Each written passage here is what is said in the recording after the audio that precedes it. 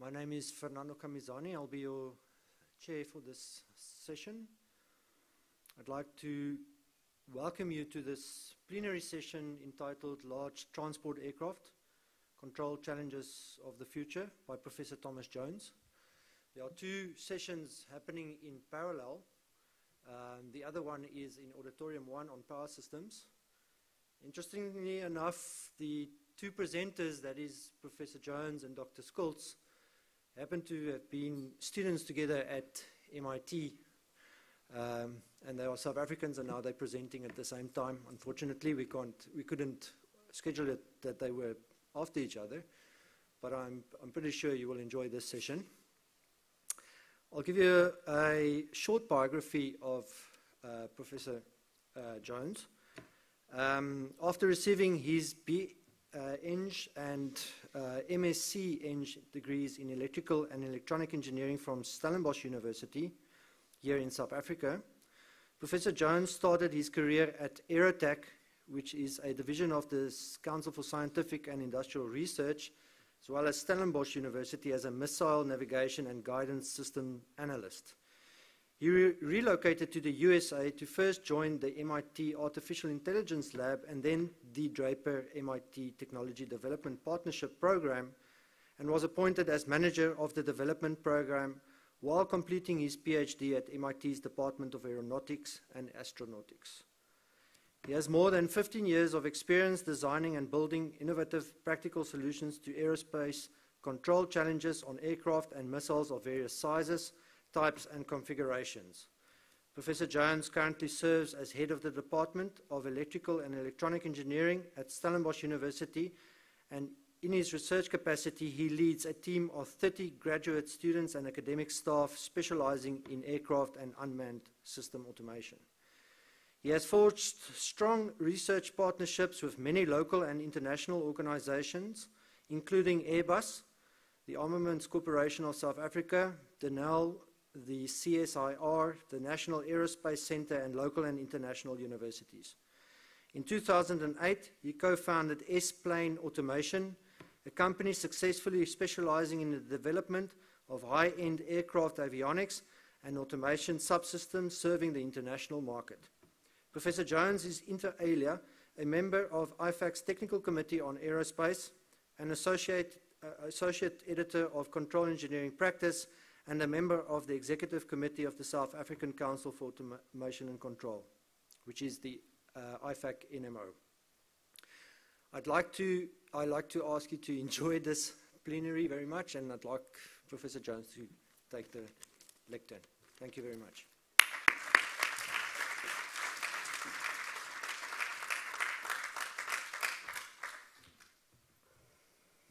Good evening, everyone. Got the light in my face, so I can't quite see you, but I'm sure you can see me from back there.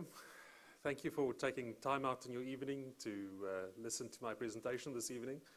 It is an honor to be here, and I'm delighted to be able to present this work to you. My title of my work, of course, right up there, Large Transport Aircraft, Solving the Control Challenges of the Future. I'll give you a quick introduction so you can decide to go to the power systems presentation or not in one slide. We're really pretty much talking about industry and academia collaboration. And you've seen today that there were a number of discussions on the matter. First this morning with David Voss's plenary, where he talked about all the different requirements for automation and systems engineering, all the challenges that we're looking at in the aircraft sector. We listened to a special panel and took part in a special panel discussion, in fact 2 special panel discussions today talking about industry and funding and relevance and so on. And on Thursday afternoon around 4 o'clock, there's a special invited session organized by Andres Marcos of University of Bristol and Philippe Gopel of Airbus, also specifically on the successes and the processes of industry and academia interaction. So I suggest that you also take some time to go and see that session. What I'm trying to demonstrate here today is essentially a success story, and I'm going to move slightly to the side where there's less light in my face. Today is really about a success story. So it's trying to show what we can do when we collaborate with industry. The kind of industry that we're in terms of large commercial transport aircraft, it's difficult to do a lot of flight testing and these sorts of things, so you'll see very much a focus on simulation, but with high fidelity models. But at least we can show that the sorts of things that we're working on have relevance. I'll show you some focus areas to give you a good idea of what it is that we're looking at inside the field of automation and control for large transport aircraft. And inside those focus areas, I'll show you some of the example projects that we've been working on together with Airbus and the National Aerospace Centre. And the research approach, given that we're really talking about working with industry and having industry relevance, is pretty much to have practical and realizable solutions that we can implement in industry environments. David Voss this morning talked about hundreds of dollars per line of code to get these lines of code certified to fly an aircraft. So we need to reduce the numbers of lines of code. I mean, try to draw from everything that we already have in existence, and we're not trying to reinvent everything as we go along. All right, so I'll give you some quick context of who we are. We'll talk about what we do, and then I'll jump right into the focus on large transport aircraft. And you'll see three themes throughout the presentation.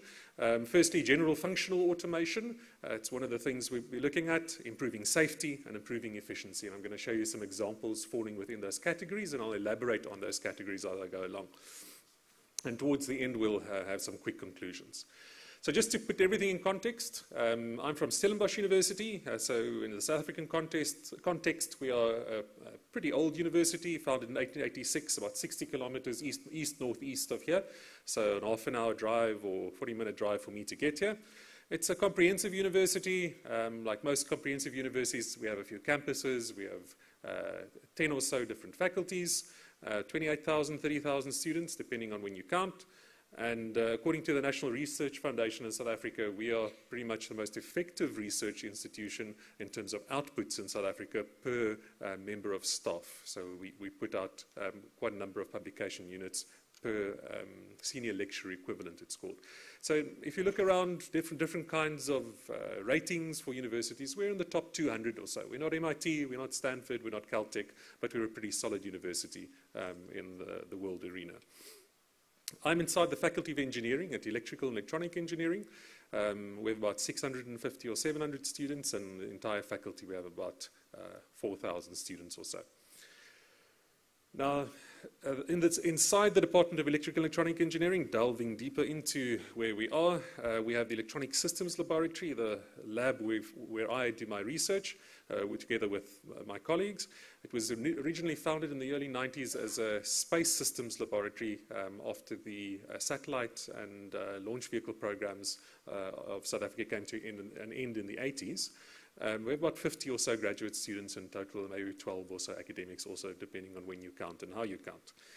Our research focus is really on automation and control. And in the broader sense of automation and control, we do everything from robotics in automation and control on one end, and path planning and collision avoidance, all the way through to linear matrix inequalities and robust control and anything else that we need along the way. We do some general work on lasers, pulsed solid-state lasers and so on, but all the way through to our main focus is really on space vehicles, terrestrial vehicles, underwater vehicles, and aircraft. And today, the discussion is on aircraft. When we talk about aircraft, we have an unmanned aircraft side to what we do, and I was lucky enough to present a plenary in India earlier this year on some of our work in that arena. I'll keep that for another day. But we're here to talk about large transport aircraft and the automation work we do for large transport aircraft and how it works in our collaboration with industry and so on. Firstly, it's important to understand how it all works. In about 2008, an Airbus researcher and employee, Etienne Coetzee, spent 6 to 8 months with us in our laboratory on a secondment. And during that time, we figured out that we have a whole lot of work ethics and issues and focuses in common with Airbus. And at the time, we started a program sponsored by Airbus Central Entity, where we had exposure to centers of competence at Airbus and we would work with those centres of competence. Specifically, it started in Toulouse and in Bristol or in Fulton, to solve interesting future challenges in the aviation sector and the large transport aircraft sector. Specifically, the challenges aimed, say, 5 to 10 years into the future, or even 15 years into the future. Not in the next aircraft, but maybe 1 or 2 aircraft down the line. It was quite successful right from the start. We first expanded to 4 or so other universities, and shortly after, the next few years, we expanded to all South African universities on a merit-based system. So projects can now be defined on a merit-based process. So they are evaluated on a merit-based system. How it basically works is the Airbus central entity provides funding for us to start off working with centres of competence, and Airbus central entity provides half of the funding, and the South African Department of Trade and Industry, through something called the National Aerospace Centre, provides the other half of the funding. So there's some South African government sponsorship. We then work with those centres of competence, and as we go along, if our projects have relevance, if they're useful to those centres of competence, then we weaned off the central entity funding, and we start working directly and being funded directly by the centres of competence. So I think it's a great model. If what you're doing is useful for industry, then industry and the specific part of industry that you're working with, they end up funding what you are doing. At the moment, we, in our electronic systems lab, are working with Airbus centres of competence in 3 countries, in Bremen in Germany, in Toulouse in France, and in Bristol or Fulton in the UK. And our niche remains automation and control, while many of the other projects in South Africa are of a wide variety, for example, titanium beneficiation and lots of other interesting things as well. All right. To be able to work in this sector, you need to roughly understand the motivations. There's a lot more to it, but I'll try to summarize in one slide. If you look broadly at the development of large transport aircraft, the 3 main drivers, as we see it, would be to look at the reduction of cost, improving passenger safety and comfort altogether, and environmental impact. And this is pretty much what you see across the board in FAA statements, at Airbus, at Boeing, and any other manufacturer. These are the main drivers that we see today. There are many other drivers, many other specifics in specific markets and specific products and so on, but these are the main drivers. We also have to understand the industrial environment, and David Voss pointed out many of these things this morning as well. We're dealing here with huge multinational organizations that are highly competitive with each other in terms of creating these large transport aircraft. And we work in a very highly regulated environment where certification really is a driving factor in whatever is done. If you do not take certification into account in what you do right from the start, then projects are made or broken right from the start. You need to understand what the impact of certification and regulations and so on will be. So again, I come back to our specific focus that leads in from what you've seen at the top here, from these development drivers and industrial environment. We look at general functional automation of aircraft, improving safety of aircraft, and improving efficiency through automation and control. And I'll handle each one of these quickly, separately, and then give you an example, a project of each one of these that we're involved in at the moment. All right, so let's start with general functional automation. Pretty much adding useful operational automation features to aircraft that make aircraft nicer to fly or to fly in. We have strong links to safety and efficiency. If you take some of the workload away from pilots through automation and so on, then there are lots of things that you can do with that workload. You can reduce the workload on the pilot, and that's a very good thing. In the field of general functional automation, we have one of our example projects in that area would be automated airborne refueling, or AAR as we refer to it. And in this sense, we are talking about automated airborne refueling of transport aircraft. So you have a large vehicle refueling another large vehicle. So that's quite different from what you'd usually see with a small vehicle at the back as the receiver and a large vehicle in the front.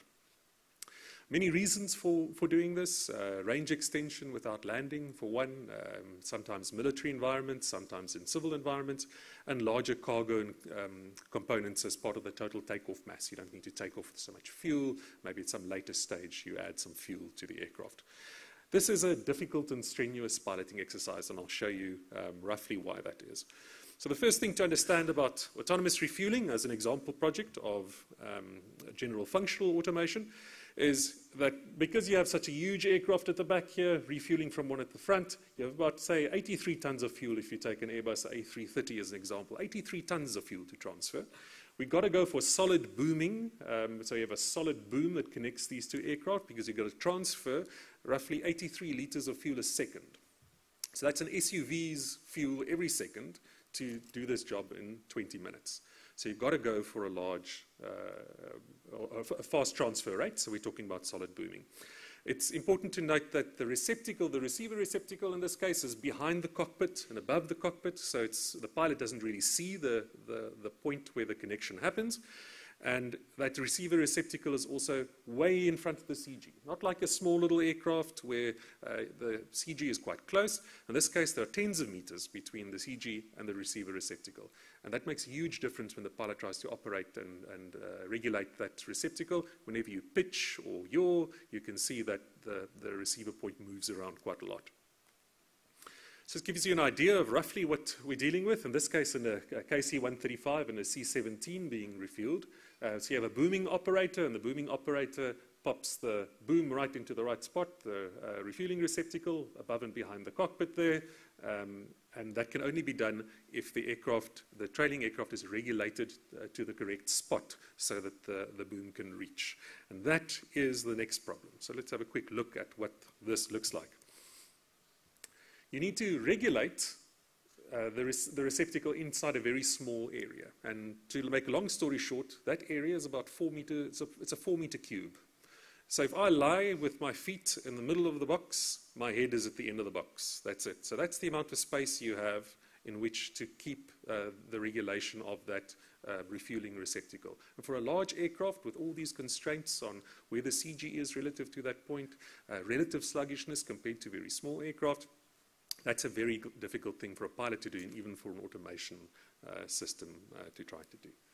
All right, so that's really the challenge, to keep the aircraft inside that little box. Not the aircraft, the refueling receptacle inside that box. All right, so let's talk about some of the goals. We want to do autonomous receptacle regulation. That's very clear.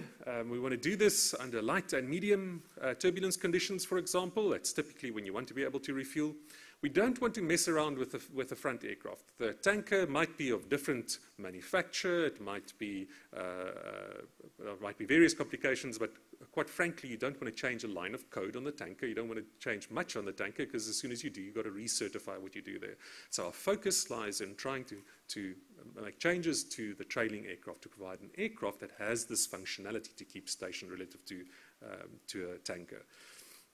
So in general, we try to keep the changes to a minimum. We also, along the same lines of keeping changes to a minimum, want to operate via the fly-by-wire system, because fly-by-wire systems have lots of protection inside for mechanical modes on the aircraft, for overloading the aircraft structure, and for keeping the aircraft in its flight envelope, all those sorts of interesting things. So we don't want to create something new there. We want to use what we already have in place. And lastly, of course, we need a high-fidelity model. We need to create a high-fidelity model or adapt models to be high-fidelity for this specific task, so that we can trust what it is that we are doing. And that's the next part, trusting what we're doing through improved modeling, and then trusting what it is that we learn from that improved modeling process. And then the next two steps basically come down to, firstly, saying, well, okay, so if we can trust this model and we know how the vehicles will behave relative to each other, then we can first try an insightful conventional design. We can first try to feedback a number of interesting variables that we can identify for the specific job, and we can see what it is that we can and can't do in that way as a benchmark, as a basic test. And then what we can do on top of that is to do optimal robust design, for example, to explore the limits and even switch off the fly-by-wire system and explore the limits of what we really can do with these aircraft in some optimal way. All right, so let's see what we're doing there. Improving modeling, I can run through this quite quickly. Firstly, we can't deal with modeling around the CG, so we need to model around the receptacle position, so we add some zeros to the system. We had to look at the thrust models for this kind of system, because if you're going to be doing accurate longitudinal control, thrust is probably the place we need very good models. The most sluggish actuator on your aircraft will be your thrust. So there we looked at step responses on the specific motors used on the specific aircraft and model that we used, or the specific engines. and fitted some models there. And then lastly, proximity is another important part of what it is that we need to take into account. Firstly, proximity from the tanker, the effects of the tanker on the receiver aircraft. And there's a lot of literature about how to do this, although it's not always easy to filter out what is applicable for a large aircraft on the trailing side. But the most interesting additional part is the receiver effects on the tanker. And most people don't think of these effects initially, but in flight testing you see it quite clearly. The tanker has the receiver has a bow wave, and the bow wave at this kind of proximity that you see over here starts affecting the tanker. You push the tanker forward, you make it pitch forward as you approach. So it causes a bit of trouble. So we've got to be careful there. And initially, if you don't want to be messing around with control systems on the tanker, you've got to enforce some form of time scale separation, do something interesting there, and try your best to break the interaction between these two aircraft. Another way to break the interaction is to keep a simple control system on the aircraft in the front. So don't, for example, control the airspeed of that aircraft. Rather go to a constant throttle setting, a trim throttle setting, and approach slowly from the back of the aircraft. Right, so we do what we can to ensure that we don't mess around with that aircraft in the front. All right, so first we start off with a basic conventional design. So we try to see if we can just look at the longitudinal model for now. I'll present the longitudinal model here today. We also worked on the lateral model, of course. Some simple things we can do: classical control, LQR, basic feedback loops. We can try to cancel out some of these nasty zeros that ended up from moving our point of interest from the CG to the receiver receptacle. And we do, of course, need to know we can't cancel them perfectly. This is an industry project, so we need to know that we're going to apply imperfect pole zero cancellation, and we're going to see what those effects are, and we analyze what those effects are. On the actuator side, typically throttles and elevators, low bandwidth and high bandwidth controllers, but we also, under specific flight conditions for refueling, can add spoilers. Now, spoilers are air brakes. Some of you know them as air brakes. You basically have hydraulically actuated air brakes or spoilers. They're medium bandwidth devices, but to be able to use them effectively, it's a good idea to deflect them to a small deflection angle and then move back and forth from that point. So you can create, you have motion in both directions. So you have to retrim the trailing aircraft or the receiver aircraft to be able to do this very carefully before you approach the tanker. And like I said, basic control that we can attempt, and then we can see what we can do with some basic control. So this is just insightful, analyze, try to understand, and through understanding, try to create a control system. What you see here is a lateral view of the receptacle position. That's the blue bit. So you look at it from the side. Inside what we call the disconnect envelope is this red box. We have to stay inside. So the blue bit stays inside the green bit and is way inside the red bit. So we're pretty much regulating correctly under medium turbulence conditions in this case. And this is also straight and level flight.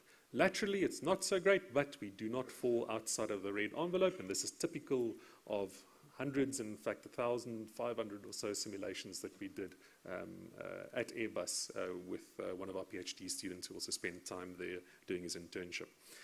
So we learn a few things from it. It is indeed possible to control in an automated fashion and regulate this receptacle inside the space, but there are a few things that we need to know. Firstly, we're regulating the receiver point. So if you're regulating the receiver point, you've got to understand that the CG is going to be moving around to do that. So your load factor on your aircraft increases quite a bit. And if you have passengers on board, they might not be as comfortable as they would normally be, especially under medium turbulence conditions. And I'll show you what that looks like soon.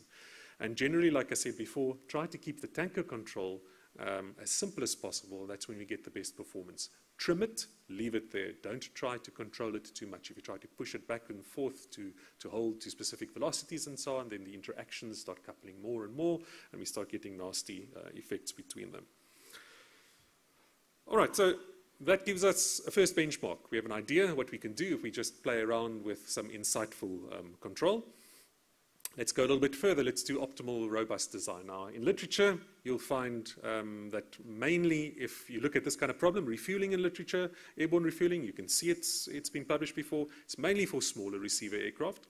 Actuation limits aren't normally included in these sorts of designs, and control accuracy requirements are normally not a part or an adjustable part of the optimizations. We also want to try to maintain the model complexity as much as possible inside this design, because we want to be able to come up with an answer to tell us what, as far as possible, the real limits of capability would be. In this case, if we, for example, don't make use of the fly-by-wire system. And I should point out with the classical type control that we do, the LQR control we did in the earlier slides, we still fly through fly-by-wire, and that's very important. All right, so our approach was to use linear matrix inequality optimization. Those of you who don't do this every day, we basically take the problem, we formulate closed-loop stability and performance as LMIs. We then absorb a bunch of control variables into those LMI structures as part of the process. We remove all the resulting nonlinearities with lots of substitutions and transformations and shaping and all sorts of interesting things. We then define some objective function that we're going to be optimizing, and then you go out and choose the best optimizer to solve, and you solve that objective function, or optimize that objective function. So this is typical in LMI optimization. Now, the model we end up with is about a 60th order norm-bounded state space model. Now, for the aviation industry, that's quite a high order model. For process control and power systems, maybe that's not so much. Maybe you do thousands of orders, but in this case, about a 60th order system. All right. In keeping with trying to keep it as simple as possible, we don't want to add lots of additional sensors and so on to this aircraft, so we use what's called an output feedback model. It's a pretty standard way of putting all of this together. Output feedback model that we're going to be optimizing. We choose 9 different controller variants, depending on what sensor combinations we think we can and can't get, what kind of control feedback we can and can't get. I won't go into all the detail of that. And of course, we bypass fly-by-wire here because we want to see what is possible and see if we can optimize into a corner and get some good idea of what we can and can't do. And then we use, in this case, STPT3 inside MATLAB as our optimization engine. Okay, and this is what the result looks like. Much better, about improvement of 3 to 4 times on the standard deviation. So we can keep the receptacle inside a very, very narrow envelope. And that's the connect envelope that you see in the middle there, and the disconnect envelope on the outside there. So even if, well, this may or may not be feasible, we don't quite know because we've taken out fly-by-wire and so on, but at least what we should be able to say is that by insightful control with basic classical and state space methods, we can stay inside the disconnect box, and through optimization, we can do about maybe 3, sometimes 4 times better. So probably your answer lies somewhere in between there, and we do this for a range of flight conditions, not just for, say, 10,000 or 20,000 feet, a range of different conditions where we operate the aircraft. All right. So it gives you an idea of what we've been up to in automated airborne refueling, and it's worth just looking at a quick video. If you can start the video, please. Thank you. All right, so this is with not with LMI optimization. This is just an insightful conventional methods of control. You see the aircraft at the rear, connected the one at the front with a boom. And the important thing is not how these move for now, but that boom extension doesn't exceed the requirements. So we're in light turbulence. Here we're entering a turn in light turbulence because we need to be able to fly racetracks, we need to fly toboggan maneuvers, we need to fly straight line, we need to fly into turns, we need to come out of turns, we need to be able to show that we can regulate that receptacle. And in this case, all in light turbulence conditions.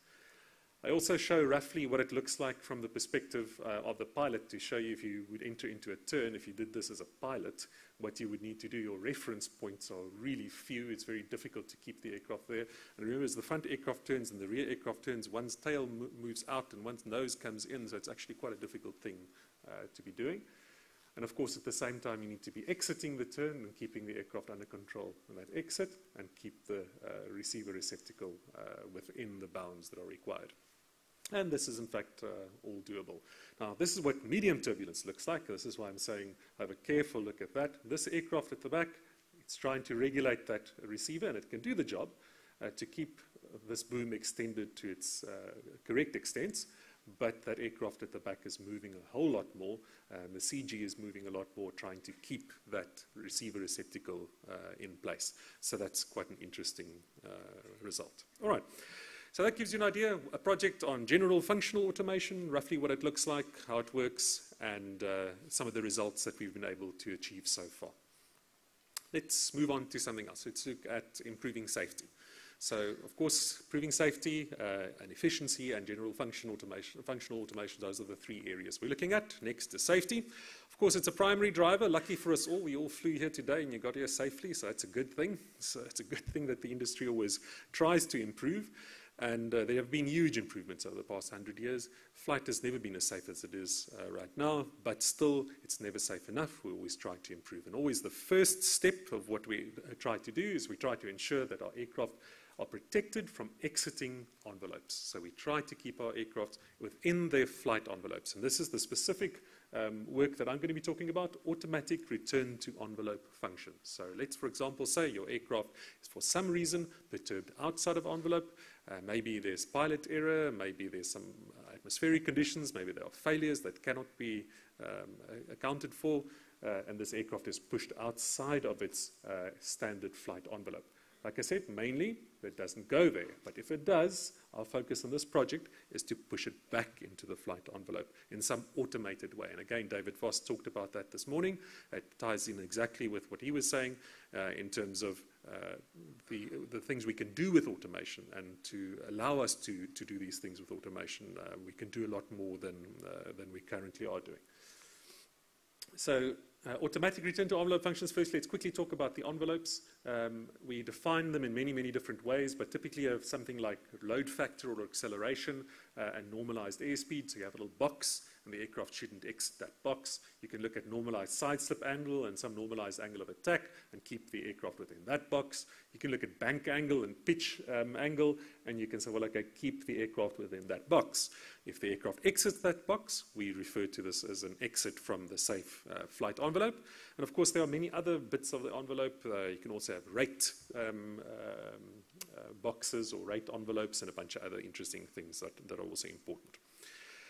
Okay, so our goal is to do automatic return to envelope and create a function where we essentially push a button on the controls of the aircraft, and the aircraft takes control and brings itself back into its flight envelope. We want robust common sense strategies. We don't want to create weird and wonderful things because they're probably expensive to do, probably expensive to test, probably expensive to certify, and difficult to move between one aircraft and another. So we're going to try to create things that make sense, that are relatively simple as far as we can, but that's not always possible. Through this whole process, if you have this aircraft that departs its flight envelope, you'd better be sure that we also maintain safe structural load factors on the aircraft. That brings another interesting and difficult dimension into the problem. And we need to be able to test this for large transport aircraft in some way, so we'll need some kind of model. And what we're going to be focusing on quickly today is post-stall spin recovery as an example, to give you an idea of how we handle that specific problem. And again, we're going to model, we're going to create a strategy, and we're going to test and validate that specific strategy. So firstly, the model is actually quite a difficult thing to get a hold of. There are very few good high angle of attack and high side slip and high attitude rate or angular rate models out there because it's a very expensive thing to create. And it's usually not necessary because your aircraft aren't supposed to exit their flight envelopes. But there is one good model out there that we decided on, and that is NASA's generic transport model, and NASA gave us permission. Thank you very much, NASA, for using their model. The model is, if you see it in the top right over there, is essentially a twin turbine large transport aircraft scale model that is wind tunnel tested, CFD'd, and tested with system ID in flight, so that we can analyze exactly how that vehicle behaves, or well, NASA saw how it behaved, and created very high angle of attack, very high incidence and flow angle type models with high attitude rates, and also large control deflections under those sorts of conditions to try to understand how those vehicles will behave. So of course, a super nonlinear model, that's awesome. We like super nonlinear things because there are lots of problems in there for us to solve. But at the same time, we need to come up with feasible solutions for industry. All right, so our basic solution approach is to, like I said, be intuitive and robust to various aircraft. We want to base what we do on good piloting practice as a start. So first thing to look at is what good piloting practice looks like. And quite basically, pilots are trained to recover linear aerodynamics first. So reduce rates, angular rates, and get the flow over the aircraft to be within its envelope. And if that's your starting point. If you can do that, then after that you can sort out angles and airspeed and all those other interesting things are important, and altitude, of course. And the interesting thing with large transport aircraft is you have a fly-by-wire system with lots of protection systems inside there to protect your aircraft against overloads on the structure and all sorts of other interesting things. And we want to be able to transition to that fly-by-wire system as quickly as possible. And you can transition there most safely when you are inside your linear aerodynamic envelope, or at least your acceptable flow envelope. Right, so basically that's the strategy. Recover angular rates and aerodynamic envelope, recover attitude, recover overspeed and altitude. That's the basic strategy that our pilots are also taught to handle the problem. And the question is, can we create something that does that? And I can basically show a flow chart doing exactly the same. Enter upset, recover aerodynamic envelope, recover attitude, recover overspeed, and inside the concept of aerodynamic envelope is damp angular rates, capture angle of attack, and capture side slip. And then after that, recover, recover, recover, and there you go along. All right. Now, unfortunately, if you look at something like the GTM, the generic transport model, what we see is something that is indeed very, very nonlinear, highly nonlinear. There are multiple stable and unstable equilibria outside the flight envelope. So this aircraft can end up in some very nasty conditions and stay there if it does exit the envelope. Actuator inputs and initial conditions will, of course, govern how you transition through this space, this highly nonlinear space where you have all these stable and unstable equilibria. And the short story is we need to analyze more to understand it. So this is the step one, recovering the aerodynamics. What do we do there? And enter bifurcation analysis. Bifurcation analysis is the tool we use on this side. We essentially try to first understand what it is that we're dealing with by solving and tracking the equilibria of this nonlinear system for various static control input deflections to see what the possible equilibria are that you can end up in. And there we use the MATLAB Dynamical Systems toolbox created by Etienne Coetzee and others, and there are lots of interesting publications on it. University of Bristol and Etienne from Airbus and Fulton.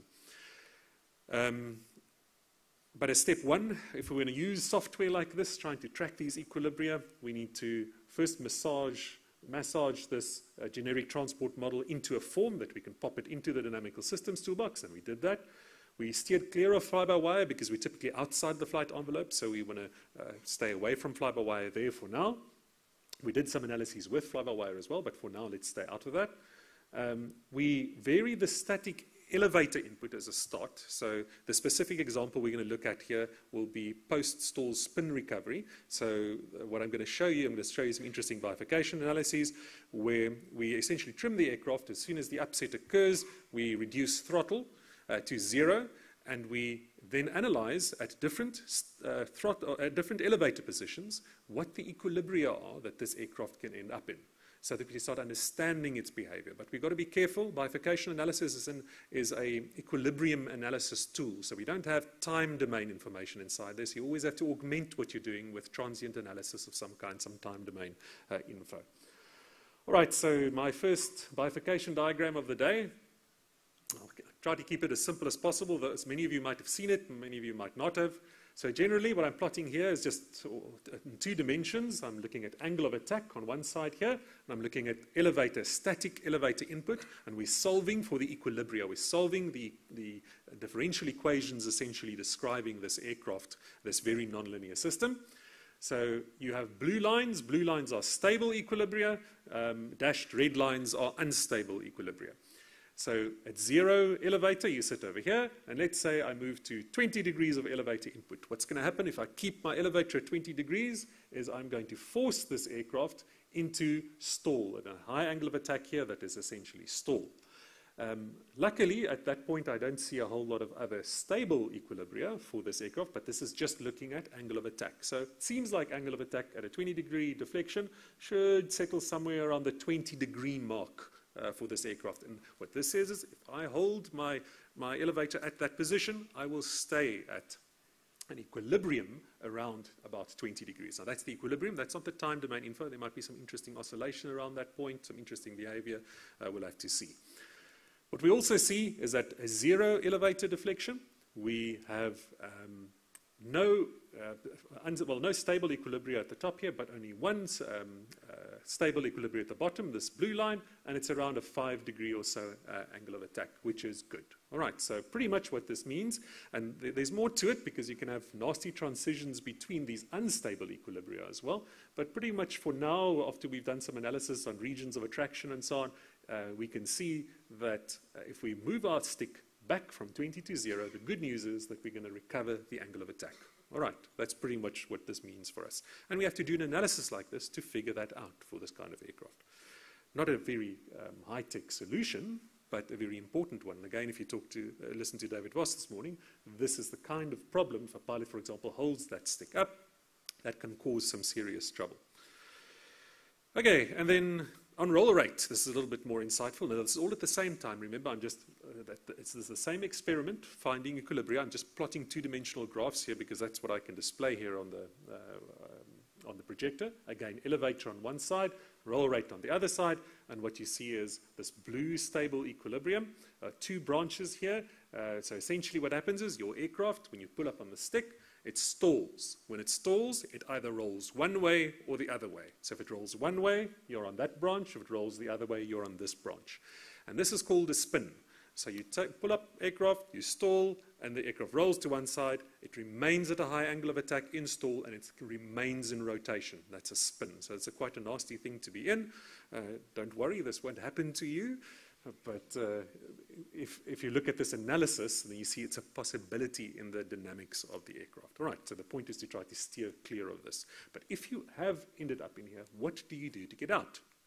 And the answer, again, is actually quite simple after this analysis, and that is that if you've done some regions of attraction analysis and you verified that you don't have all sorts of weird behavior jumping between these unstable equilibria at the top and the bottom, it pretty much says that if you just let go of your stick and go back to your trim position, your aircraft will stop rolling and it will come out of stall. All right. So a very simple answer, indeed a very, very simple answer.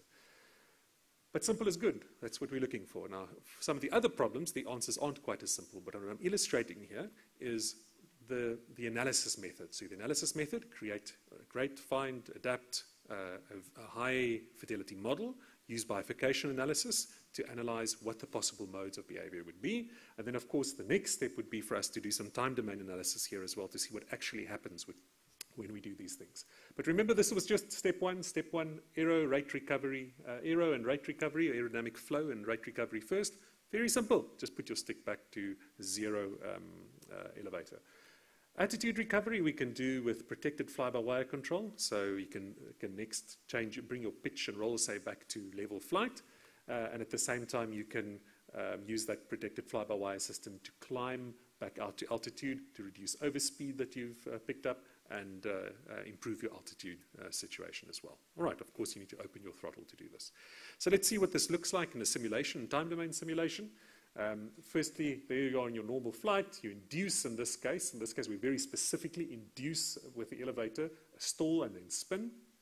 Aircraft spins at about 6,400 feet. We start at 8,000 feet. We activate our recovery, which is bring back elevator back to 0, use fly-by-wire to recover with the flow chart that you saw there, do attitude recovery, do overspeed recovery done.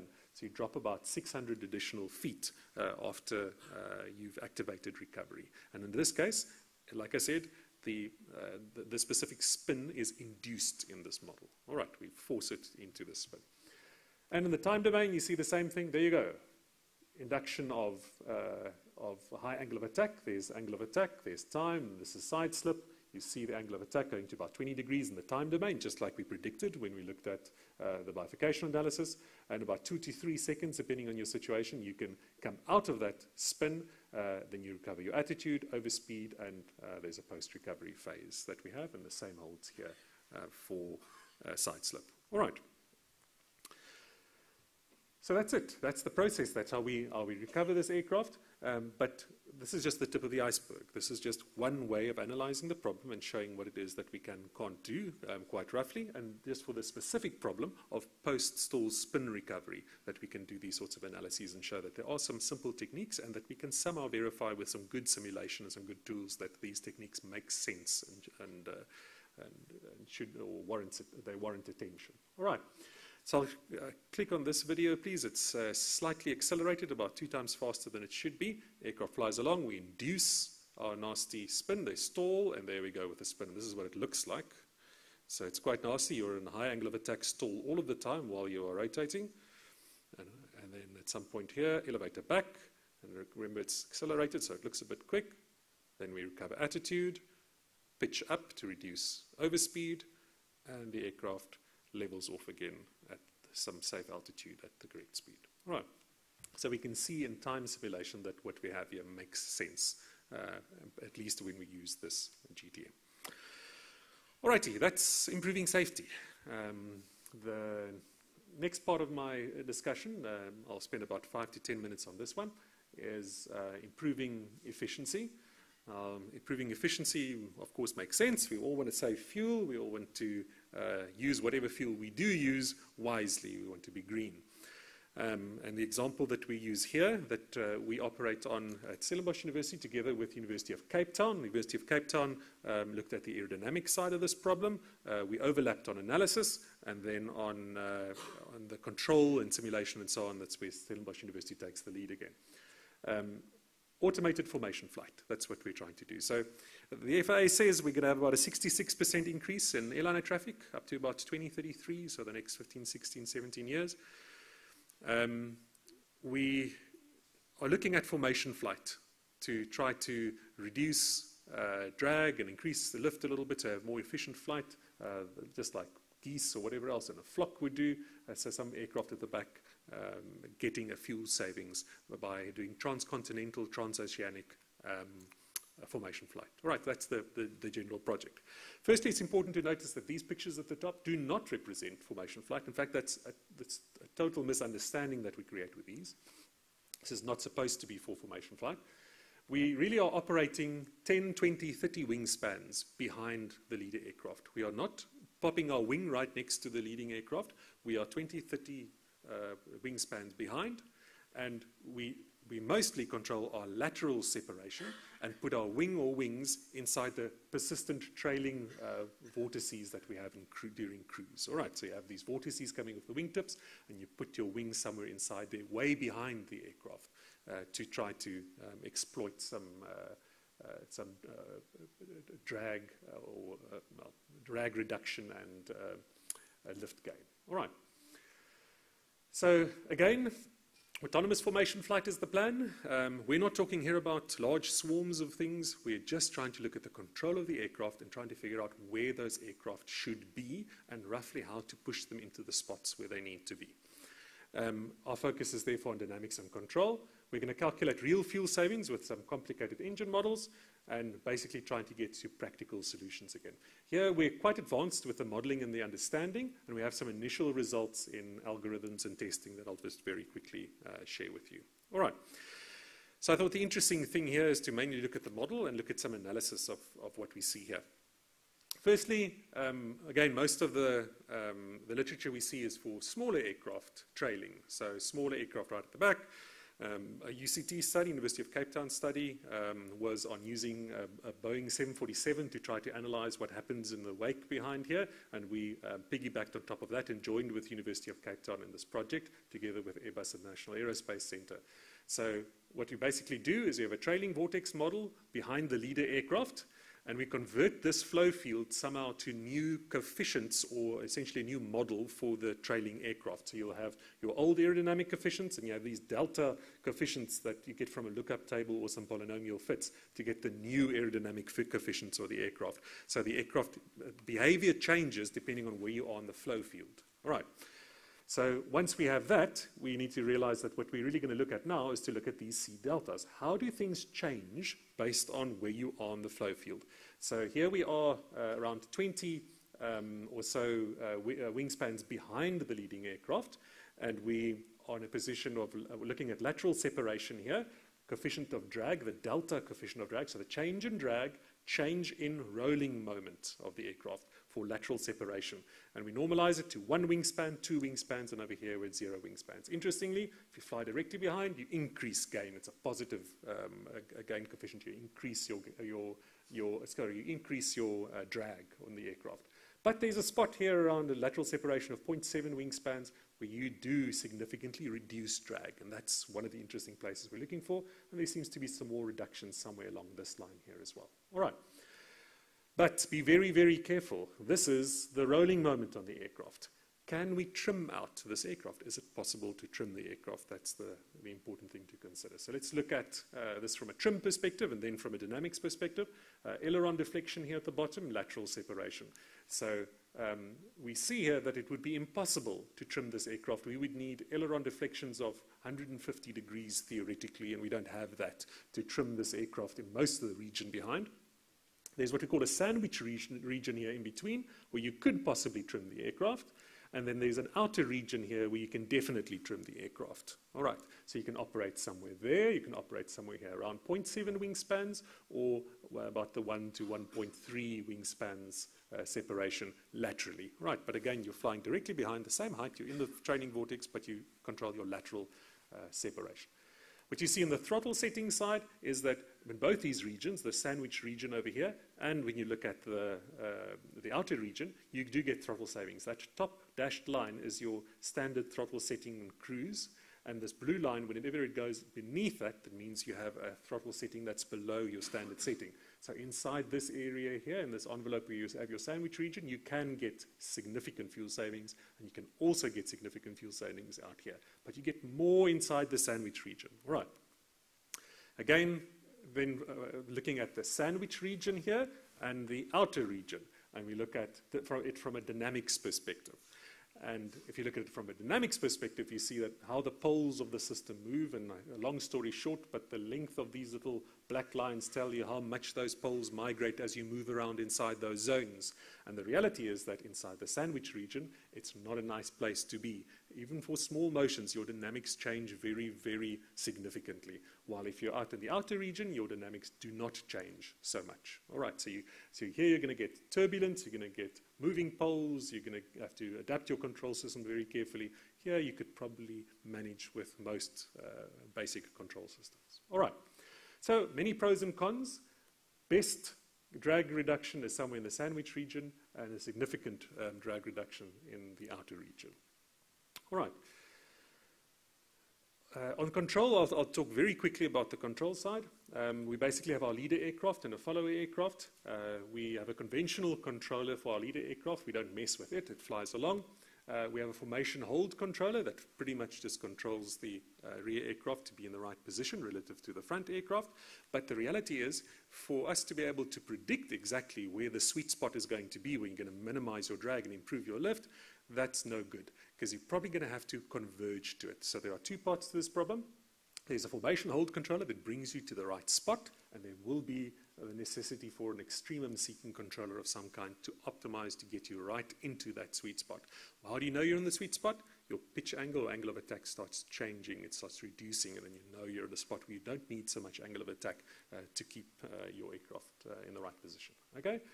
Extremum seeking control, we keep it quite simple. At this point, it's pretty much a con-scan, a conical scan type approach, where we search and we use our pitch angle specifically and our angle of attack as inputs to this to decide when we think that we are at the extremum, where we're getting we're at our sweet spot for a reduction of drag. All right. And in this case, I can actually, it's worth clicking on the video. There's some weird effect at the back. We can start the video, please. Because our environment, or the land environment that we have in the video, is actually quite constrained. But the only reason I'm showing you this, it's quite a boring video, because now that's for aircraft tracks, the one in the front, is to also show you the separation. It gives you an idea of what we're talking about. There's an aircraft at the back, here's an aircraft at the front. That's really what we're talking about in formation flight. And it's possible for us to already do this. We're now pushing some more results, but I don't have lots of results at this point to show you. But to give you an idea, that we've done analysis, we understand what the situation is, and we're continuing on the control side. All right, so that brings me to the end and just about my final slide, just conclusions. What I tried to show you was that we could look at, say, functional automation, at improving safety, improving efficiency, and I showed you some example projects that we're involved in to try to do that, to to solve the control challenges that we're dealing with the future aircraft that we're going to be creating for the extra 66% of aircraft between now and 2033 that we'll see in our airspace. But mainly what I want to leave you with is the idea and the concept that we have complicated problems in industry, really complicated problems. There's a lot of insight in industry to these practical problems that we as academics can learn from. And there are many unique constraints to consider, for example, certification, regulation, these sorts of things that we need to look at all of the time. And if we don't look at that right from the start, our solution approach might never be compatible with what industry requires. Then from the academic side, we have access to powerful tools and support networks, so we can be of use to industry to solve some of these problems. And of course, we have the time and the need to solve these difficult problems. It's what we want to do. So there's a good mutual benefit that can be gained from this collaboration. But there's no way that we can have good mutual collaboration if we don't have champions and support. In this case, we're supported by Airbus, the Department of Trade and Industry, and National Aerospace Centre. So my last slide will be to thank a number of people. There are many, many more people involved in our projects and our programs, but the specific projects I showed you here today, a lot of people at Airbus who we work with and who help us and assist us on many, many levels, and the National Aerospace Centre, University of Cape Town, and Stellenbosch University. And there are armies of people who work with these individuals, especially graduate students, researchers, engineers at the different organizations who we have to thank to be able to work on these sorts of projects. Then thank you for listening to me this evening, and have a very good evening.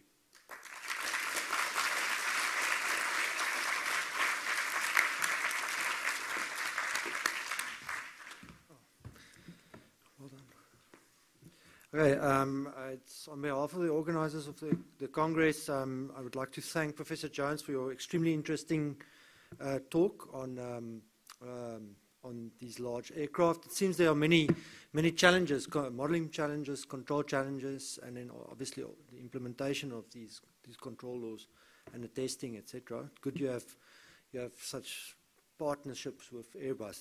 That's fantastic to hear. I think we'll take questions after the session if Professor Jones has some time still, otherwise probably by email, or you can come forward and talk. And yeah, so the session is then ended, and enjoy the rest of your evening. Thank you. Very nice, yeah.